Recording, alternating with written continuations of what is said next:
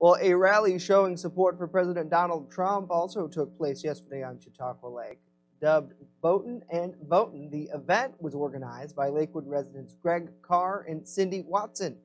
Watson tells us they were inspired by similar events nationwide. Well, me and Greg have seen some of the boat parades around in the United States, and we got really excited about it. Thought we would have one on our lake and get the patriotism going for our president and for law enforcement, and it worked out very, very well. Around 100 boats joined the parade, with hundreds lining the lake in support of the commander-in-chief. Additionally, skydivers took part in the festivity.